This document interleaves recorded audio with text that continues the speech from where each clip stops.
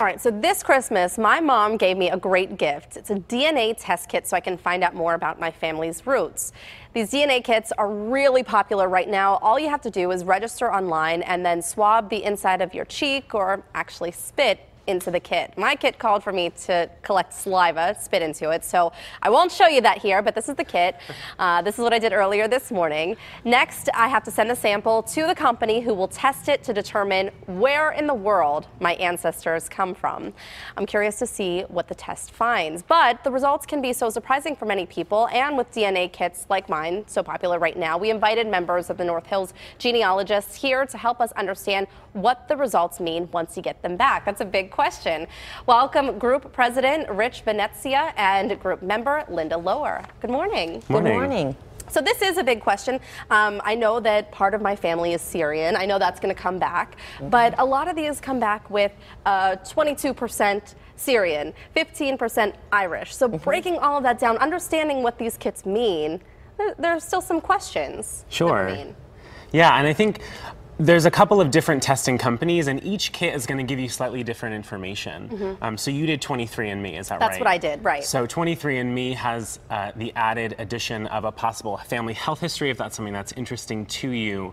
But also, most of the companies will allow you to create a family tree, and then you can match with other people that might be possible cousins and see where the links might come into play, and also what common ancestors you might share, or learn something new about your ethnicity that maybe you thought you were something, but you're actually something else. So let's talk about some of the other kits that are out there. There's Sure. Ancestry DNA, Family Tree DNA, which I guess probably helps you with that family tree. Several other ones out there as well. Yeah, the main three are Ancestry DNA, Family Tree DNA, and 23andMe. There's also a new kit on the block, MyHeritage DNA. Ancestry DNA has the biggest sample set, so they have over 6 million people that have tested, and they just sold millions more at Christmas time, so that number is going to grow pretty exponentially in the next few months as the tests come in. But they allow you to add in your family tree.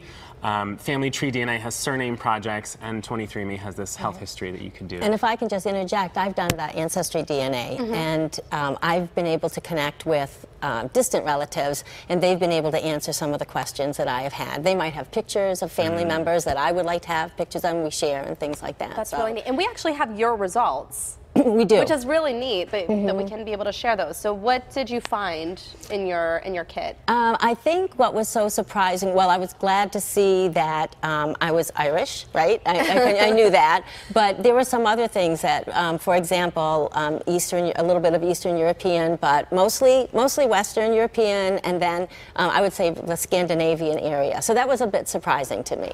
So it's something that it's a good beginning, but I need to go a little bit further with that. Awesome. Well, I can understand that once you start down that road, you might want to continue. And Rich, I know that you've done this, but you've also done it for some family members as well. Yeah, I've tested both of my parents, and that's been a really interesting thing to be able to see what I got from each of them. And so was there anything surprising that you found?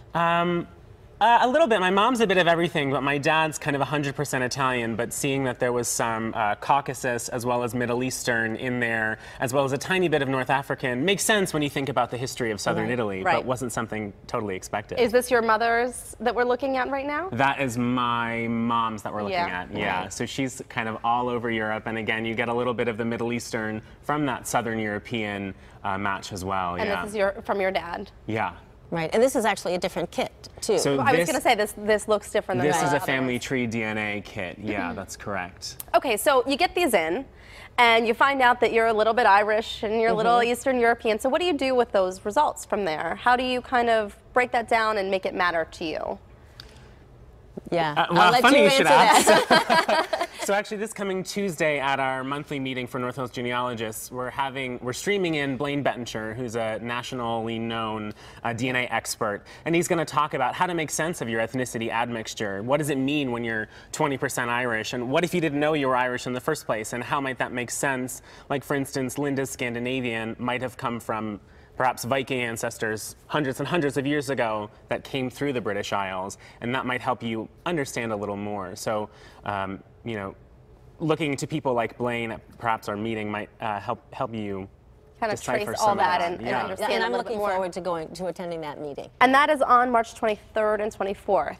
Is that That's right? actually this coming Tuesday. Oh, the this one on coming the 16th. Tuesday, and then you Right. have another The 16th. conference in Correct, March. yeah. And what happens at the conference? This is the North Hills Genealogy Conference in March. Right, yeah. so it's March 23rd, March 24th, so it's 2 days, but you can customize your schedule, so you don't have to go to both days. But we're going to be looking at records, different kinds of records, because even though the DNA tests there might be a good starting point, or might add to your genealogy research, you really want to delve into records. And so we have two great speakers. One is Aaron McWilliams from the, I know I'm going to get this wrong, Pennsylvania State Archives, and then John Philip Coletta, who is a great genealogist and speaker as well. So they'll be there, and so we're going to be looking at naturalization records, state land records, naturalization, things like that. So Yeah. it'll be. It's going to be an exciting event for us. And it is free and open to the public. It is open to the public. Now, our meetings are free and open to the public, but the conference,